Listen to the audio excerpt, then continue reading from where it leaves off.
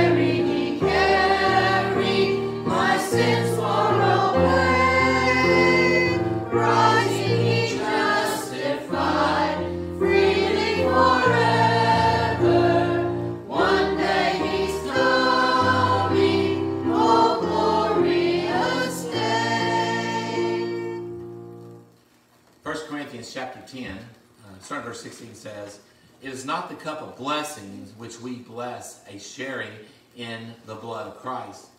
It is not the bread which we break, a sharing in the body of Christ. Since there is one bread, we who are many are one body, for we all partake of the one bread." In one of his books, Leonard Sweet tells a story about a businessman who traveled constantly. And even though he was continually in hotel rooms, he baked bread everywhere he went. All kinds of bread for all types of people. He used his great-grandmother's starter, which was given to her as a gift, and she passed it down through the generations. And this man said he wasn't going to be the one to allow that starter to die.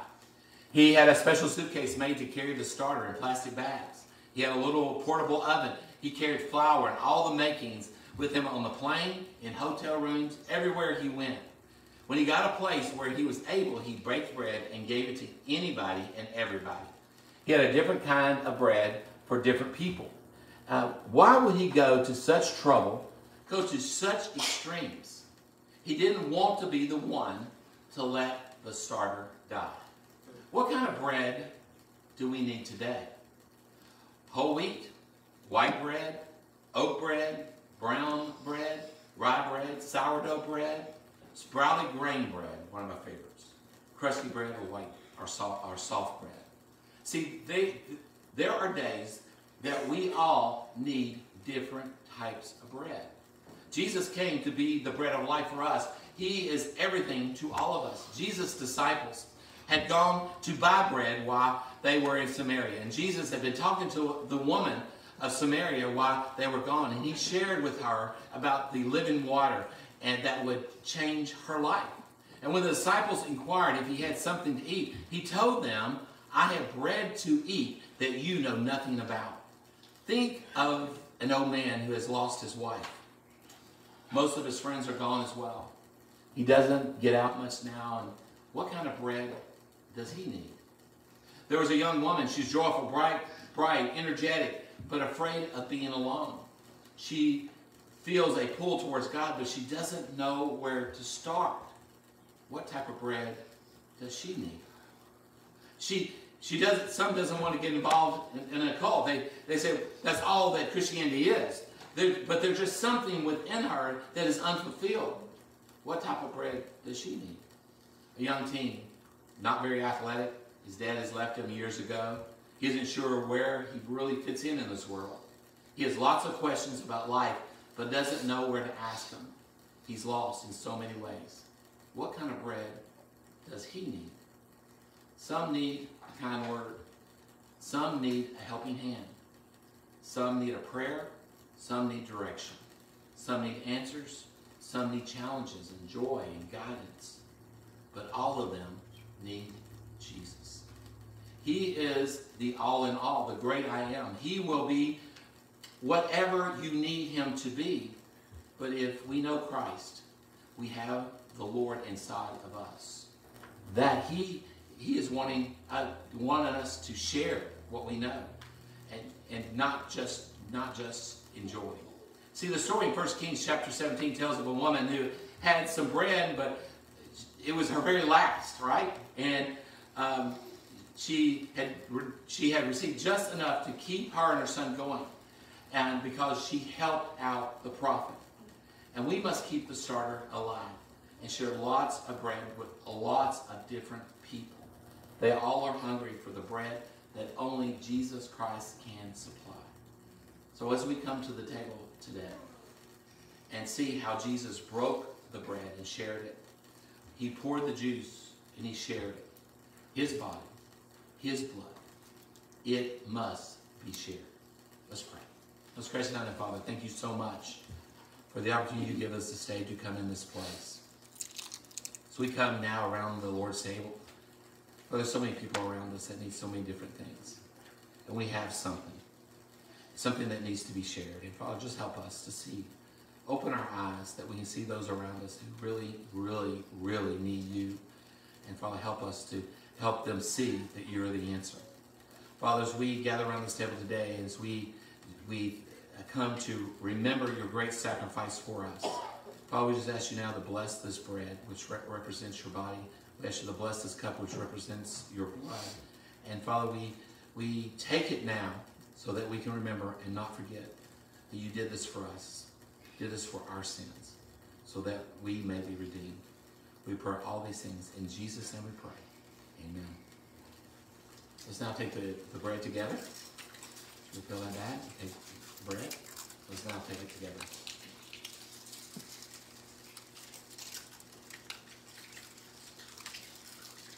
Let's now take the cup, the juice that represents Jesus' blood.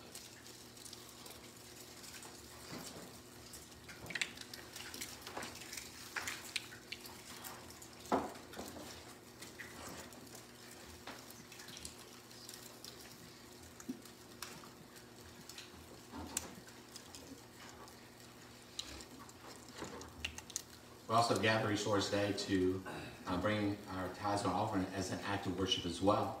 So as we gather, this is part of our service. In the back of the auditorium is the offering plates. And if you're at home and are watching, or maybe not have it with you today, you can give through our app or our website. You can give through your own bank, you can mail it here, or you can bring it by sometime this week. But now is our act of worship. Let's just pray together and pray over these offerings. All right. All right. Let's pray. Most gracious Heavenly Father, thank you so much today for the opportunity you give us to gather in this place. And Father, now to come to a portion of our worship where we bring back a portion of what you've given us. And Father, we just pray today that each of us are good stewards of the time and the resources and the income that you give each of us. And Father, as we now come as an act of worship, bringing this back to you, Father, we just pray that you would take it and you would multiply it and you would use it for the building up of your kingdom. Father, we pray that for those today who are able to give and those who are not, but Father, we pray that all of it would be used for your kingdom work. We pray all these things this day. In Jesus' name we pray. Amen. This time, kids are dismissed to go to Children's Church.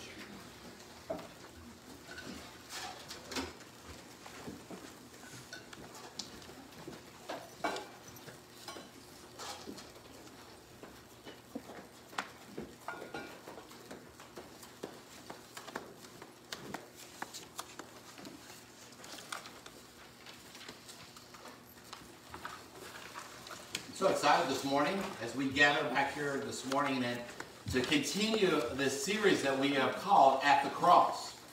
And if you haven't done it yet, you can pull out your message notes inside your bulletin and follow along this morning. Maybe get a pen so you can jot down some notes as we travel along this path. As you're doing that, remember Easter Sunday is 2 weeks from today, and on April the 17th, and it's the day that we come together to celebrate Jesus Christ. But here's the truth. There would be no Easter Sunday if there was not a Good Friday. There is no resurrection without the crucifixion. During the series, we've been looking back over 2,000 years ago and trying to get this fresh perspective of the cross through the eyes of those people who were at the cross with Jesus. We began the series by looking at through the eyes of the Roman soldier, the guy who orchestrated the execution of Jesus. What we discovered was it's only through God's grace that we can break through a hard and cynical heart like that of the Roman soldier. Then 2 weeks ago, we were looking through the eyes of a devoted servant, right? Through the eyes of Mary Magdalene, and we discovered what it takes to be a fully devoted follower of Jesus. And today, I want us to look at the cross through the eyes of probably the most distraught person who was there at the cross, through the eyes of the only person who had been there both at the birth of Jesus and at his last breath. And we're going to look at the cross through the eyes of Mary as a heartbroken mother. Now, when I say the name Mary, there's a lot of images probably going through our minds, right? What was the first thing we think about when we think of Mary? Someone asked a question out on social media, and it was interesting that it was asked and what the response was. So when you think of Mary, look at this side. When you think of Mary, what are some images that come to your mind? Is it the Christmas Mary holding the baby Jesus? Or is it the crucifixion Mary where she's standing at the foot of the cross? Or is it the Holy Mary who has the angelic circle above her head? You know, the Holy Mary. Which one comes to your mind first? And probably each of you probably have something that comes to mind. But when they took that survey, 81% said the Mary that they think of when you say the mother of Jesus was the Christmas Mary, with the shepherds and the wise men in the manger all around her. But I want us also to understand there's a lot more about Mary than just the birth of Jesus. And that's all great, right? It's important. But I want you to understand there's more to her story. She lived a full life. Mary delivered Jesus when he was just a teenager, when she was just a teenager, and he was crucified at the cross. She was probably just in her mid to late 40s at the time. A lot happened in her life between the Christmas story and the cross. Now, another question I have for you is this one. True or false? Jesus was the only child. That's false, right? False, right? It's false. Many people don't realize that, especially if they haven't grown up in the church, that Jesus did have siblings. The Bible tells us that Jesus had 4 half-brothers and an unknown number of half-sisters. Now, it's important to remember that Joseph wasn't Jesus' biological father. That's why they were half-brothers and half-sisters. Jesus was conceived by the Holy Spirit. Mary was still a virgin when Jesus was born. But after Jesus was born, Mary and Joseph had other children. And can you imagine for a moment having to grow up with Jesus as your older brother? Having to live up to that standard. Hey, can you imagine Can't you be more like Jesus? Oh, you mean the Son of God, right? That'd be difficult, right? That'd be difficult to live up to. But what we're going to find out is that Jesus' mission, his life, caused a lot of people, caused a lot of tension. And we're going to see that in just a moment. One final question about Mary. Which of these things is not true about Mary? Not true. Not true. Mary was a teenager when Jesus was born. At one point, Mary was ashamed of Jesus' ministry. Mary was at the cross when Jesus died. Or Mary is holy and without sin. Which one is not true? Of course, most of us probably realize that the last one is not true, right? Some people believe that Mary is maybe on a higher level than the rest of us, that we can pray to her, but that's not true. Nowhere in the Bible are we told or led to believe that Mary is somebody that's higher, or that she was perfect, or that it's okay to pray to her. Now I want you to understand this. Mary may have been chosen for an extraordinary task, to be the mother of Jesus, be the mother of the Messiah. But she was just an ordinary woman. That makes it possible for you and I this morning to relate to her. Mary wasn't wealthy. She was engaged to a simple carpenter. His name was Joseph. Like you and I, she had real struggles. She had real doubts. She had real problems. Now, we don't know exactly when, but at some point, before Jesus began his public ministry at 30, sometime before then, Joseph died. Mary at some point became a widow and a single mom. She was doing the best she could to raise a family by herself. Whatever you think of Mary, understand this. Mary is like you and me. She had real fears. Mary had real flaws. She had real worries. And if you can get through the myth and find the real Mary, she always points us to Jesus. Now, even though Mary knew that her son was going to be the Son of God, she had no idea what was coming for her. That the baby that she was holding in her arms in Bethlehem would one day go to a cross in Jerusalem and die. Only a handful of people were there. That Friday afternoon with Jesus, his disciples, they weren't there with him. Jesus' disciples, Peter and his crew, they had all ran away. There was only a handful of people who were actually there with Jesus for those 6 hours that Friday that as he hung on that cross. But one of the people who was there was his mother. Here's her account. We find it in the front of your notes in the Gospel of John, in the New Testament, chapter 19, verse 25. It says this: standing near the cross were Jesus' mother, she's the first one mentioned, and his mother's sister, Mary, the wife of Clopas, and Mary Magdalene. When Jesus saw his mother standing there beside the disciple that he loved, and they believed, since this was in the Gospel of John, that this was John they were talking about, he said to her, "Dear woman, here's your son." And he said to his disciple, "Here's your mother." And from then on, the disciple took her into his home. Now, hold your finger there just for a moment before we move to the next page.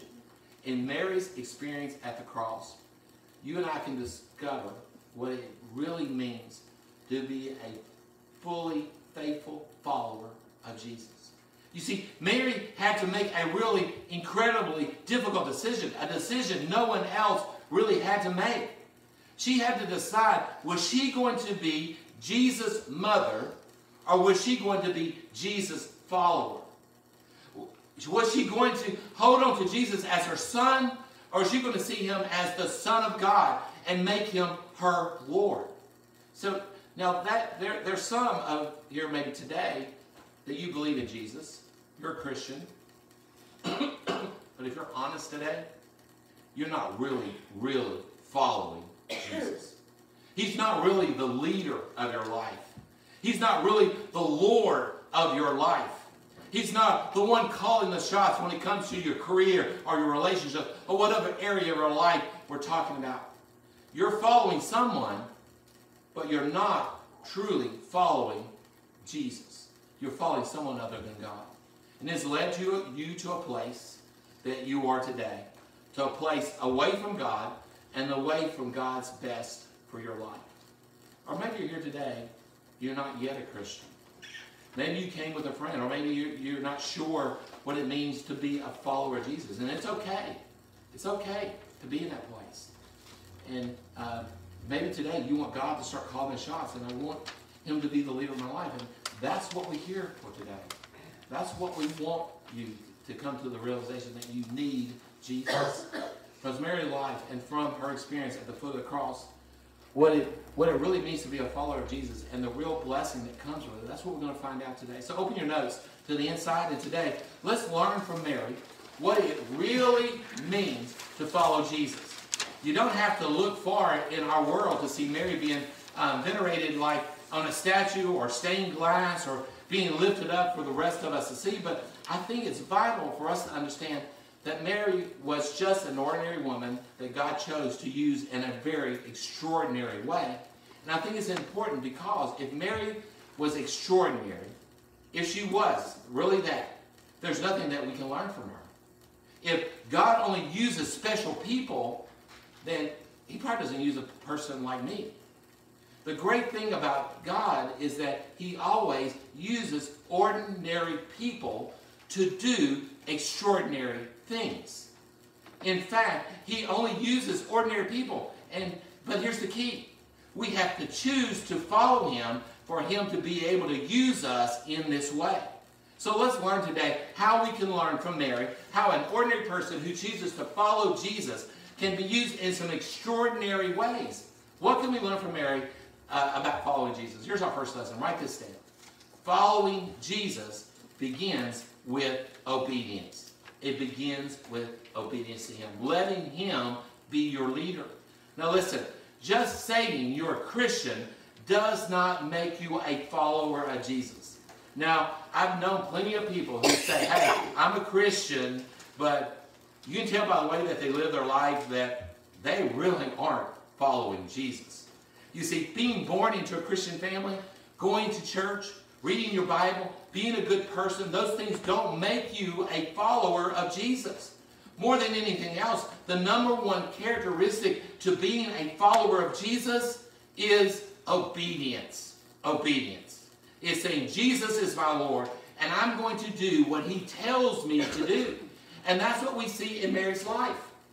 Picture this. She's a young teenage girl. She's engaged to be married, and then she finds out that she's pregnant, not by her fiancé, but by the Holy Spirit. Now she's got to explain to her parents that, I'm pregnant, and it's not Joseph's. This is scary. This would be shameful to her. They could stone her to death for this. She has a real problem. This is happening to her. How would they respond? Now, let me show you how Mary responded. She responded with obedience. In fact, Luke chapter 1, verse 38 says, Mary responded, I am the Lord's servant. May everything you have said about me come true. You need to underline those words. I am the Lord's servant. Mary said, okay, God, whatever you say, I'm going to do it. I trust you. I'm going to obey you. Now, to be fair, when she spoke those words, she didn't know that her obedience was going to lead her to the very foot of a cross, watching her son die. She didn't know that her obedience was going to be that. But at every step in her life, Mary trusted God. And she said, okay, God, I'm going to listen to your voice above every other voice.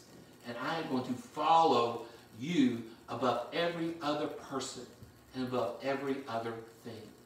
Let me ask you, have you made that decision for your life? Have you told God, God, whatever you tell me, I'm going to do it. Whatever it is.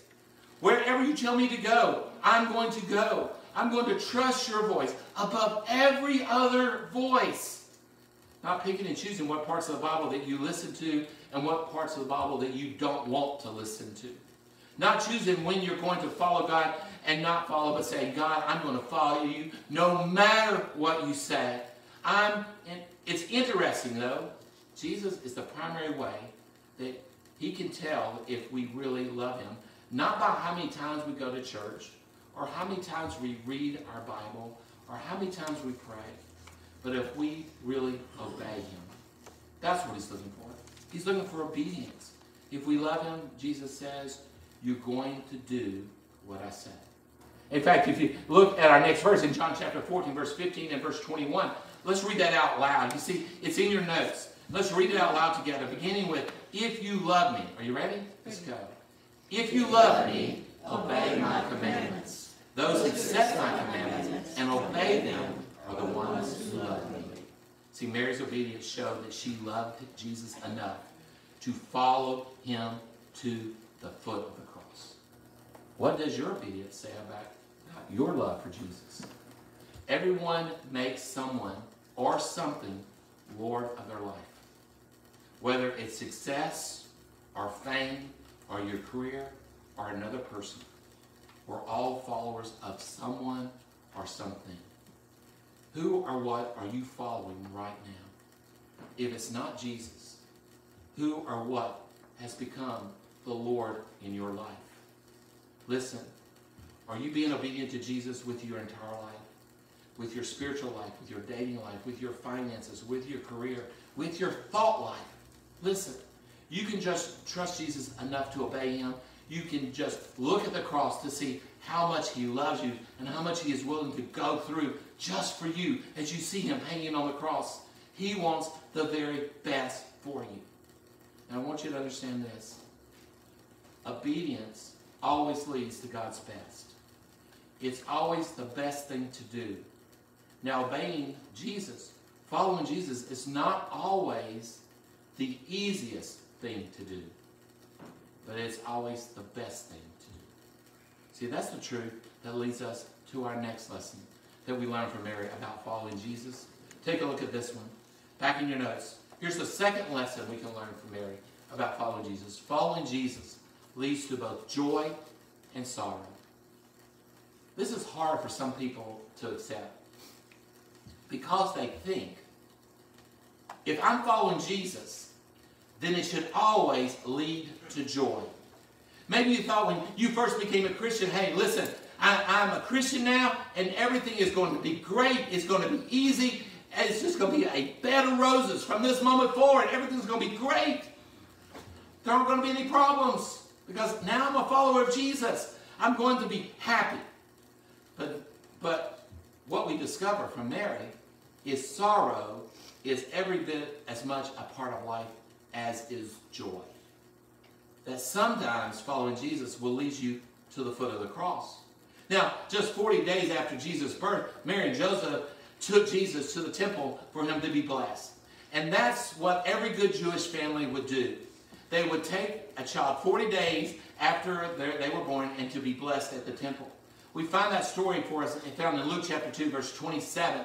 And it says this. So when Mary and Joseph came to present the baby Jesus to the Lord as the law required, Simon was there. Now see, Simon was a godly man who had been waiting his entire life. He was an old man to see the Messiah. And that's what it says. He took the child in his arms and praised God. There's the joy. And then Simon blessed them. And he said to Mary, this child is destined to cause many in Israel to fall. There's the sorrow. And then he continues, but he will be a joy to many others. He has been sent as a sign from God, but many will oppose him. There's sorrow. And he says, as a result, the deepest thoughts of many hearts will be revealed. And then the last part was directed specifically to Mary. It says, a sword will pierce your very soul. What an emotional roller coaster. Honestly, sometimes that's what it's like to follow Jesus. The ups and the downs. There's those moments of joy, but also there are those moments of sorrow. You see, following Jesus is seldom an easy path. There may be times where you may be dismissed by someone just because you are a follower of Jesus. You might lose out on a dating relationship because there's some things that you will not do. You may lose out on a promotion because you're not willing to play ball like everyone else is in the workplace. It was true for Mary. The same is true for us. Following Jesus is not the path of least resistance. But I want you to get this. is always the path of greatest reward. The greatest reward. That's an important lesson that we learn from Mary on the cross. That even though there are times of sorrow in this world, the cross shows that God will help you overcome the failure, any hurt, or any loss, because Jesus has already overcome the world. That's what we see in our next verse, over in John chapter 16, verse 33. Look what Jesus says. He says, here on earth, you will have many trials and sorrows, but, what are those next two words? Take heart. Take heart. Underline those two words. Take heart. Some translations render those words to be of good cheer. Be cheerful. Have joy, it says. Take heart because I have overcome the world. Yeah, Jesus says, listen, this is life. And life comes with trials and sorrows. But take heart. I will overcome the world.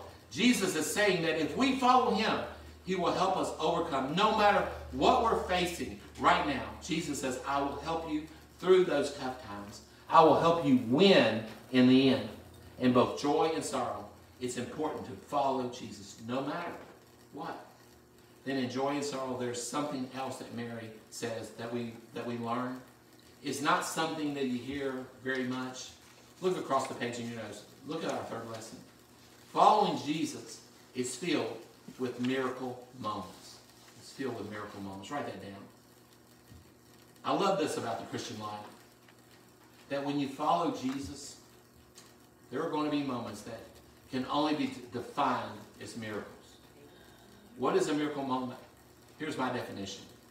A miracle moment is an experience that happens in your life that causes you to say, look at what God did. Look at what God did.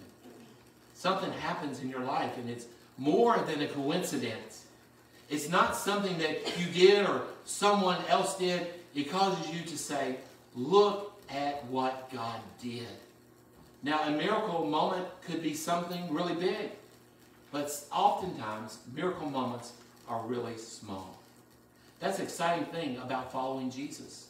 If you're willing to keep your eyes open, you're going to see miracle moments happening around you every day.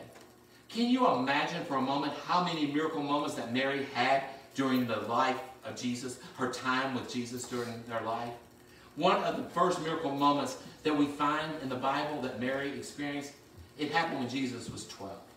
Mary and Joseph had taken their family to Jerusalem for the Passover, and they were traveling with hundreds of people from that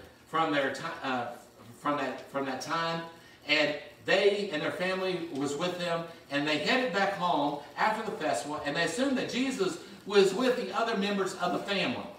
And then they discovered that he wasn't. They had left him behind in Jerusalem. They couldn't find him. If you're a parent, imagine the panic that goes through you when you realize you have lost your child. You don't know where he or she is. Then for a moment, think about if that child happened to be the Son of God. What she must have been thinking. The person that God had put in charge of his son, and she's lost him. What did she say? God, I'm sorry, I lost your son. I don't know where he is. That's why there probably was a lot of panic in Mary. And then they go back to Jerusalem and they look for him. Look what happens in Luke chapter 2, verse 46 and following. It says, 3 days later. And let that sink in.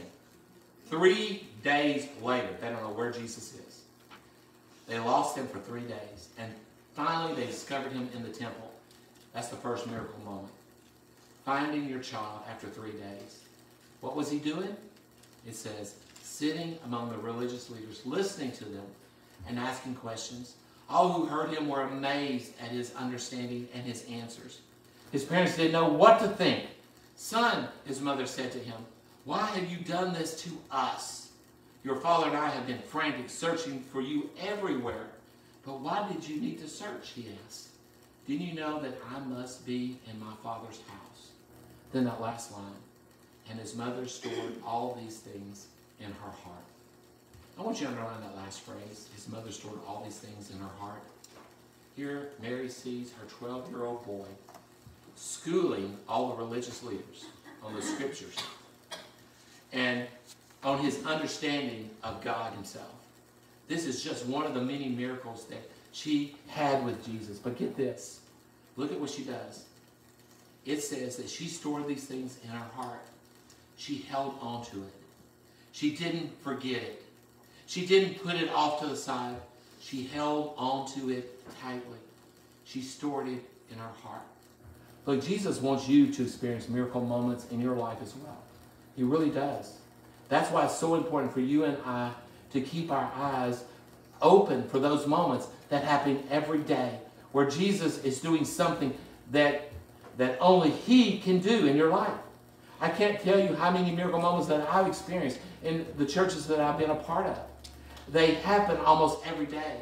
Now, we don't always recognize them, but right in front of us, by the way, salvation is a big, big miracle moment. Anytime someone says yes to Christ and receives salvation, that's a miracle moment. Or maybe you're in a small group and someone is ill and you pray for them to get better and they are healed. That's a miracle moment. Or maybe there's a marriage that's on the rocks and the couple comes to the church and they get plugged in and they join a small group and they get healed and saves their marriage. And God heals that marriage. That's a miracle moment. Or maybe there's a family that they're infertile and they've been trying for years to get pregnant and they are praying for it and all of a sudden they're able to get pregnant. That's a miracle moment. They happen all the time. An unexpected blessing. A door that was closed that becomes open. Those are miracle moments. You just have to open your eyes and look for them. Then don't miss this. Like Mary, when they do happen, don't let them just go. Just see them and let them go away. Remember them. Store them like Mary did. Store them in your heart. Write them down. Share them with someone else. Don't forget about what God did for you, because I want you to hear this. When times get tough, when you're losing hope, those times of sorrow in your life, those miracle moments will help strengthen your faith. They remind you that what God is really doing. Miracles every day. That you don't have to give up hope. You don't have to give in. Miracle moments, they give us hope. You know what Mary did? All these miracle moments that she had with Jesus, she stored them up in her heart. And it allowed her to have hope even when she's standing at the foot of the cross watching her son being crucified. I want you to take a moment right now. And I want you to think of some of the miracle moments that have happened in your life. When God came through for you, then let those moments give you hope. Remember, no matter what you're facing now, God will come through for you again. He can provide another miracle. As we follow Jesus like Mary, store those miracle moments in your heart. And then remember that in between those miracle moments, it requires faith. Look at our next. That's our next feeling. The next thing we learn from Mary. Following Jesus requires faithfulness. It's easy to remain faithful in those miracle moments. But following Jesus means being faithful even when things are all messed up around us. Even when life is hard and not easy. You see, Mary was faithful even though she had to walk down through a very tough road. Even though she was going to have to see her son executed. There had to be times when she felt like abandoning God's plan or going her own way. See, there was a point in time we see in the New Testament where Mary and Jesus' brothers tried to stop Jesus' ministry.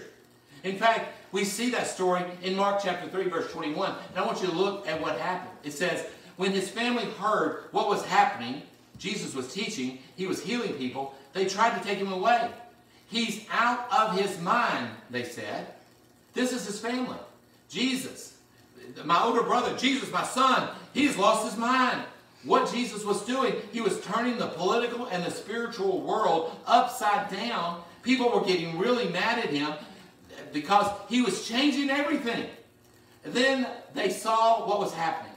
They thought that he was out of his mind. So they go to get him. They go to collect him. They're trying to take him away, take him back home, lock him up in a room somewhere. And then it says this.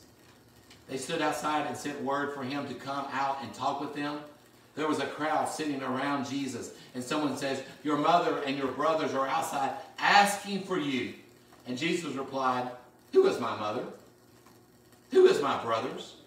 Then he looked at those around him and said, look, these are my mother and brothers. Anyone who does God's will is my brother and sister and mother. First of all, that had to be hard for Mary to hear. Can you imagine? But I believe at this moment in time, this is where Mary had her come to Jesus moment. She had to decide, what was she going to do? What was she going to do with her role as Jesus' mother? Or was she going to continue that role, or was she going to become a follower? What was going, was she going to try to force her plan onto him, or was she going to follow God's plan? Mary had to make a decision. Was she going to hold on to Jesus as her son, or was she going to see him as God's son and as her Lord? We know this, but but Mary made the decision, the choice from then on to follow Jesus all the way to the cross. You see, faithfulness is making that initial decision about Jesus and then making a decision every day after that to be faithful to him, to live your life for Jesus. Now listen, you have to recommit yourself to being a follower of Jesus. You have to recommit yourself to being faithful to him, to saying, Jesus, you're going to lead in every area of my life today. God, at work, in my relationships, at school, with my family, in everything I do, with everyone that I meet today, and you take the lead. You show me, Jesus.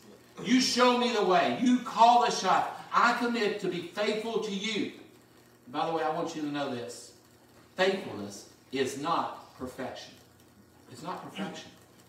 But you know what faithfulness is? It's growth. It's growth. It's taking steps towards Jesus, becoming more like him each and every day. And God is going to reward that.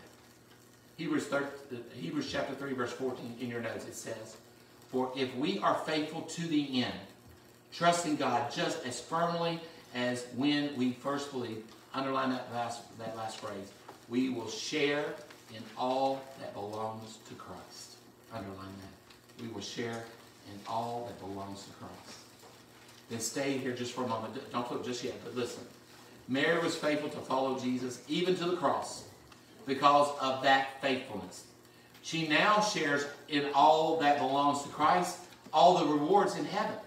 Let me encourage you, because I know it can be hard to be a follower of Jesus when you're the only Christian at work, or you're the only Christian at school, or you're the only follower of Jesus in your family or in your circle of friends. But I want to encourage you today, be faithful. Maybe there's some of you here today, and right now you feel like giving up. Maybe you feel like giving up on a dream that God has put in your heart. Maybe you feel like giving up on God, or just walking away from the church. But don't do it. Don't give into it. Don't give up. Remember, God is with you. Be faithful. Trust him. You've got a choice to make. In the middle of a trial, you can lean into God, or you can turn away from God. Lean into God. If you do, he will see you through, and he will bless you for being faithful. Flip over your notes on the back. Here's the final lesson Mary teaches us about following Jesus. He said that to follow Jesus, we learn from Mary that it requires obedience.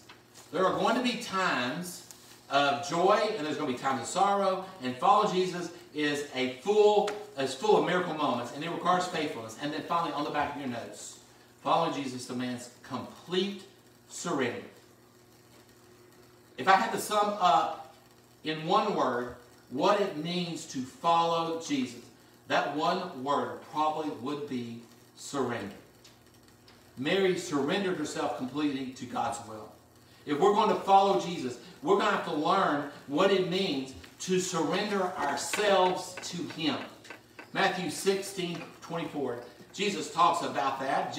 Look at what it says. He said, if any of you wants to be my follower, if you want to be my follower, you must turn from your selfish ways, take up your cross, and follow me. You see, Jesus surrendered himself completely for you and for me on the cross. He surrendered himself on the cross so that we could have our sins forgiven, so that our relationship between us and God that had been broken, that had been severed, so we could be restored, so that we could have a home in heaven, so that we could be the people that God originally created us to be, to live the life that we were born to live. Jesus tells us, if you're going to follow me, then it requires surrender. That you surrender your life, that you surrender your plans, that you surrender your agenda. You let him lead your life. You see, it's not enough to say, okay, God, I'm going to surrender this part of my life, but not this part of my life. Jesus, you can lead this part, but not this part. You can be the leader in this area, but you definitely can't be a leader in this area. See, I'm going to keep control of my career. I'm going to keep control of my relationships and my finances. That's the part that I'm not going to surrender, God. No, to follow Jesus, we have to surrender everything. We have to give him everything. Let me ask you this question. What area of your life today have you not surrendered to God? Your relationships, your marriage, your sex life, your career, your finances? Are there areas of your life that aren't completely surrendered to God? Maybe there's an area of sin in your life. We all have areas of sin, right? An area that we know is just not right.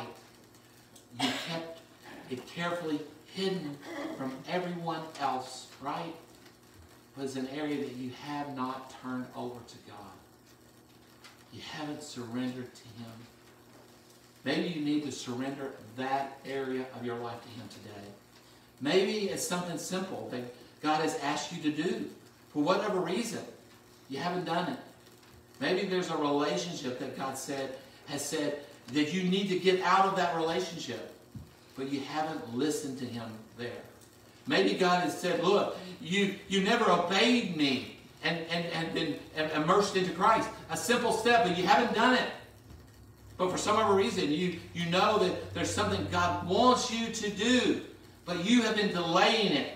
Whatever it is, will you surrender that to him today?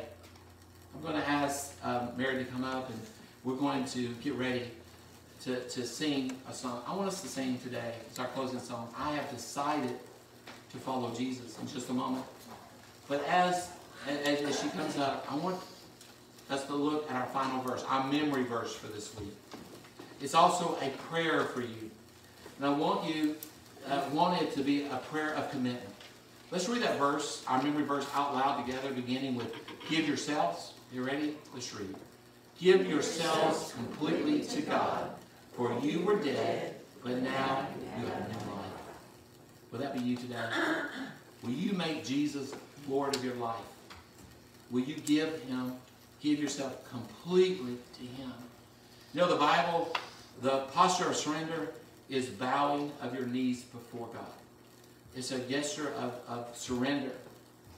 And I'm not going to ask you, as we pray, to get down on your knees, unless you really want to, but as I pray for us, I want to lead us in a prayer of surrender. And if you would bow your head and close your eyes, let this be a time between you and God. I want this prayer right now to be a prayer of surrender for you to him. Let's pray together. Father, I want to pray right now for those who are here who are already Christians, who are followers of you. They say, I believe in you. But to be honest, God, a lot of times, like in my own life, I believe in you, but I'm not always following you. Let me ask you right now, is there an area of your life that you haven't surrendered to Jesus? You know how you can pinpoint it? It's the area of your life that is full of worry and fear, shame, and regret. It's that area that is always stressing you out. Today is time to surrender that to him. To say to him, I don't just believe in Jesus, but I'm following him with my entire life. Right now, as we pray, would you just say, Jesus, in my heart and mind, I'm giving you that area of my life. I surrender that to you. Maybe there's others here this morning as we're praying that you realize that you need to make Jesus Lord of your life. You haven't done that yet. And I just pray that as we sing this song, I have decided to follow Jesus. I pray today that you would just give your life to him. Listen, if you're here today and you need to do that, come as we close our prayer and come and make Jesus Lord of your life. We pray all this. We pray in Jesus' name. Amen. Will you stand with me? Will you sing with me? I have decided to follow Jesus. And it's going to be our commitment song. Let's stand, let's sing. I have decided to follow Jesus. You got a decision to make. Come as we sing.